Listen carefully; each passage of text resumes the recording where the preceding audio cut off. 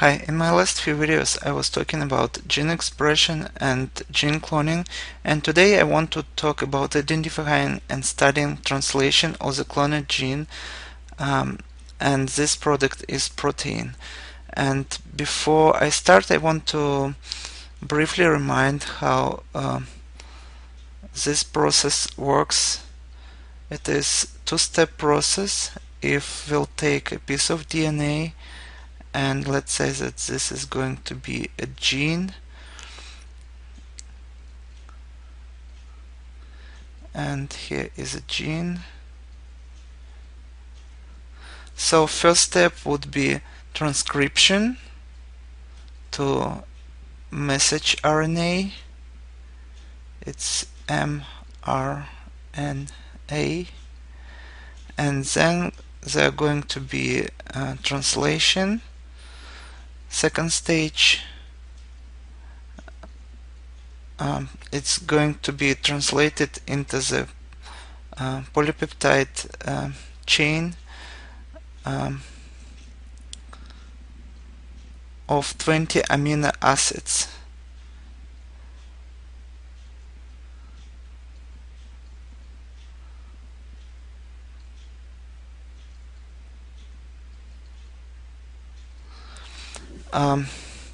There is on the DNA, it could be adenine,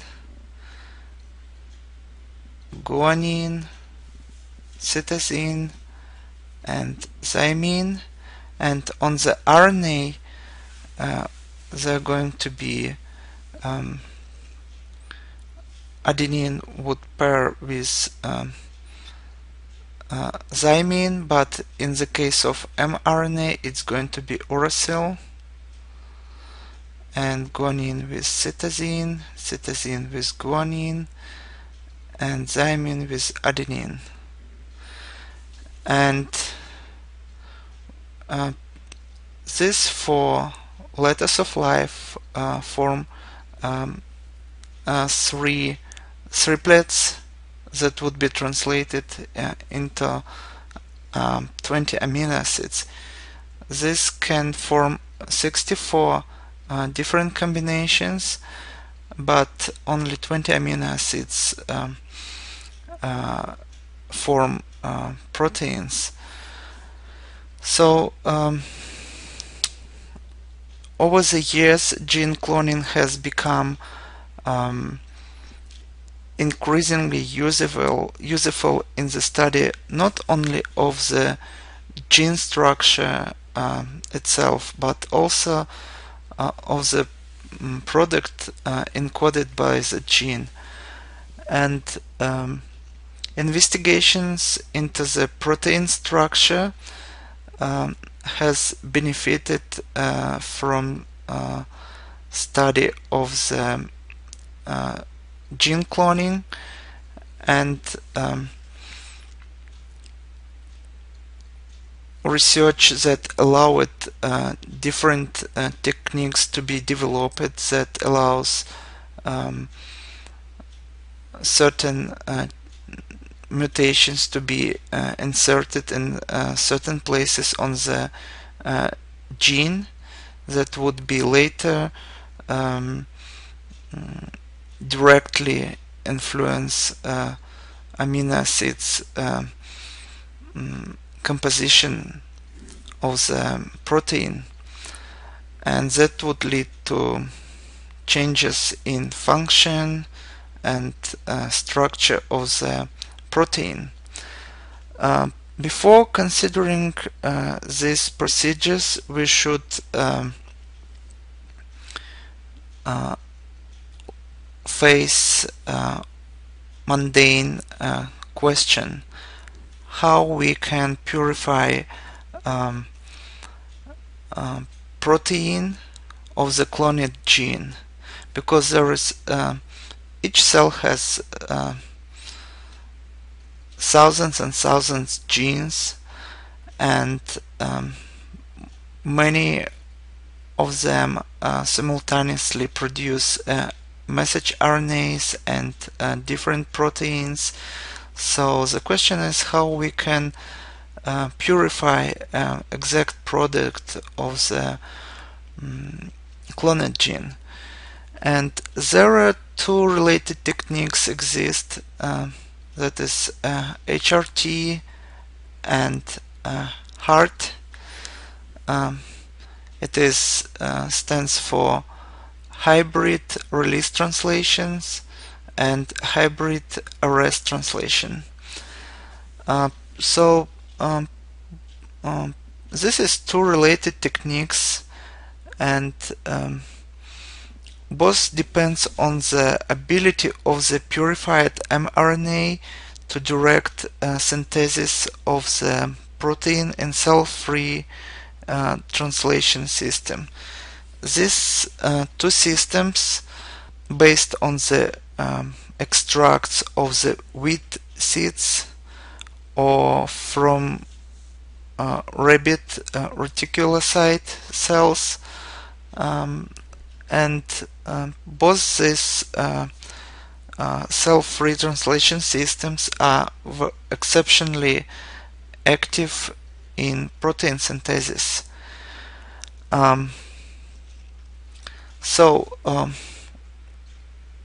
What this cell-free synthesis system consists of? First of all, it is ribosomes, and this is also tRNAs,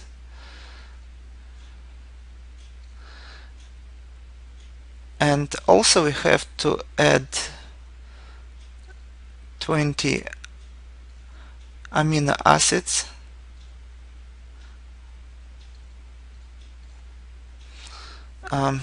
all proteins made of these 20 amino acids, and we have to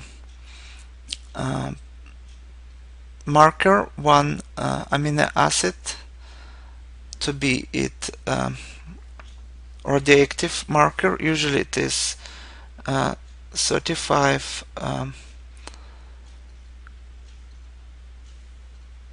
S35 methionine, and also we add in this cell-free translation system purified mRNA and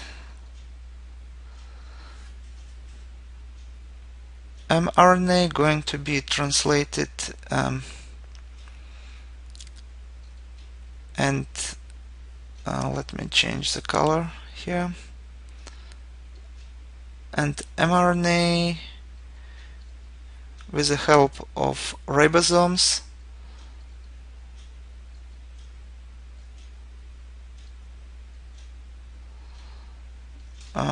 will build protein chain. So one mRNA can be translated simultaneously at different places, and this would be our markers here. Every time where there are going to be methionine in the polypeptide chain, this is going to be radioactive marker. So this is going to be our product, and with our next step we're going to use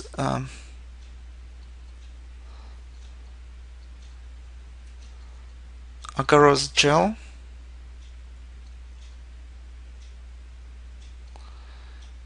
and this is going to be 2 loads. One of it with leather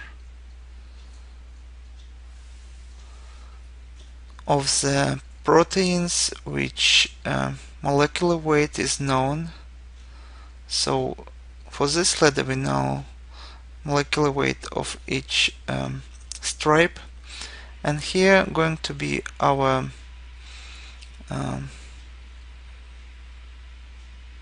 stripe of the protein. but due to impurities of the cell extract, there could be many other proteins present.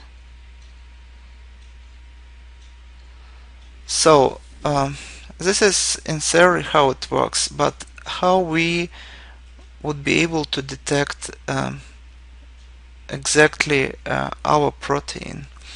This is where our two methods come in play. With first method, that is hybrid release translation. First of all, with message RNA, we have to make a hybrid. So if we'll take one mRNA and we'll use reverse transcriptase, we build hybrid mRNA and DNA.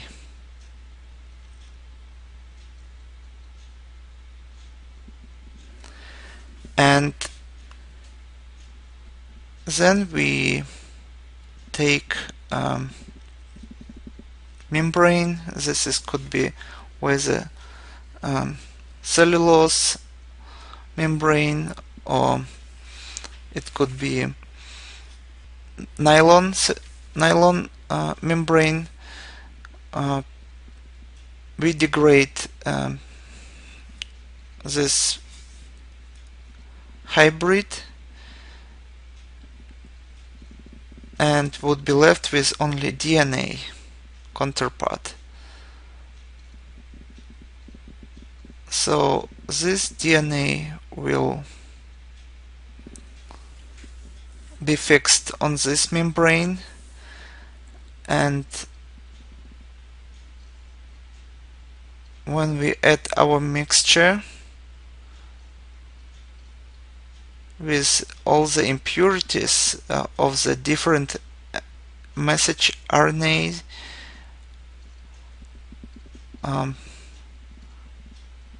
our DNA that is complementary to RNA of our interest would hybridize.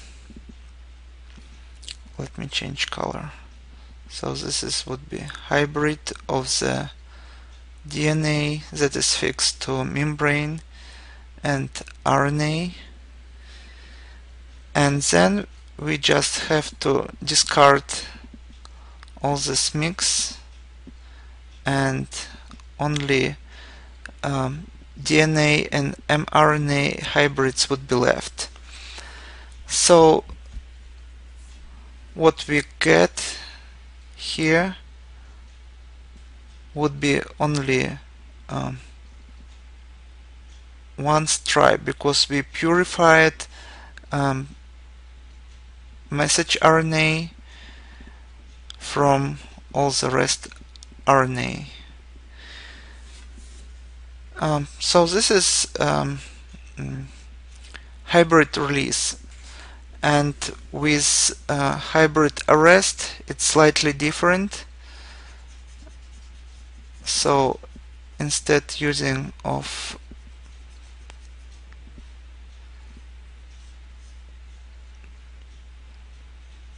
hybrid that is fixed,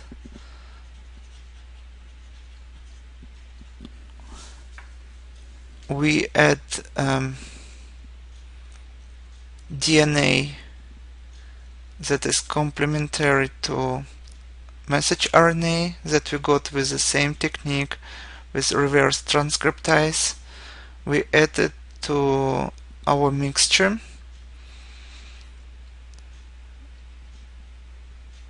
So if we run the gel one more time, what we're going to get, we're going to get many stripes here.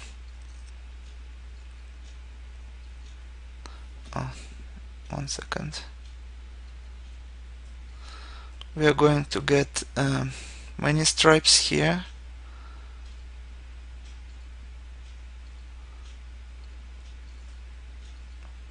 Except the only one where message RNA form hybrid with DNA. So such message RNA won't be able to translate into the polypeptide chain. So it's going to be missing here, because all the rest message RNA would be translated into the protein product, but arrested message RNA won't be. So this is another method how to detect protein of our interest. So we have to perform this experiment twice.